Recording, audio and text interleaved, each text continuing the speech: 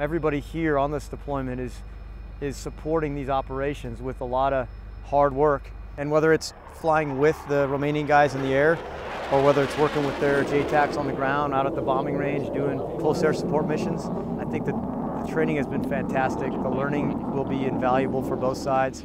It's been awesome. Yeah, everything's been going smoothly. The Romanians have been great, kind of showing us around. They've been good, I guess, ambassadors, we can call it. They've been really good with that. So yeah, everything's gone smooth.